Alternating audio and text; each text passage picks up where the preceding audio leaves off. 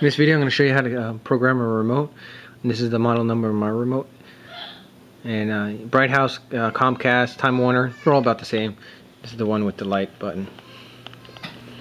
Okay, and these are the new ones you get with your cable box, HD cable box and all that stuff. And if you need an extra one, I think they sell it for $5 at the place, the cable place. Alright, and this is how to auto program. So we're going to auto program it. And I'll show you some people if this light, you hit this light and it flickers on and off twice, that means you have low batteries. So go replace your batteries first before you do this. And see how this doesn't flicker on and off twice? So it has good batteries. That's a low battery indicator. So anyhow, let's go ahead and go through this. So what you want to do is hold TV, you will program the TV. Hold down TV and OK for a couple seconds. See how it turns red? Now it's going to stay red. Let's do the auto search. So every time I hit channel up, it's going to send out codes for different TVs. Like, you know, it could be like Sony, Panasonic, Toshiba, until it gets to yours. Let's say yours is Samsung TV, and every time you hit channel up, it'll send out different brand codes until it matches your TV.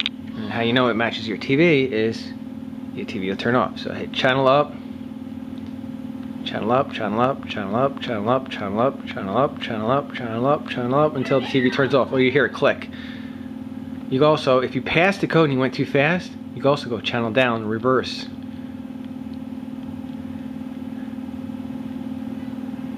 So it doesn't matter how fast you go, really. There's 200 codes in there. See, TV turned off. And then hit the device key to save it. And that's it. That's how you do it. Enjoy. Thanks for watching. Post a comment. And also, here's another trick. So if you hit volume up, see how that light lights up right there? And it's like white.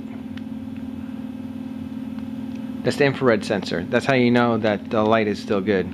So, you know, sometimes if you drop the remote and it hits the infrared sensor, you know the remote would be no good if that sensor does not flash white. Okay, got it? So if that light does not light up using a digital, your human eye can't see that, by the way. Only a digital camera can capture that. So use your cell phone camera and then hit the button and see if you see that white light in there, the infrared sensor working or not. If not, you just have to call up your cable provider and they might charge you $5 for a new one. Thanks for watching. Post a comment. Subscribe.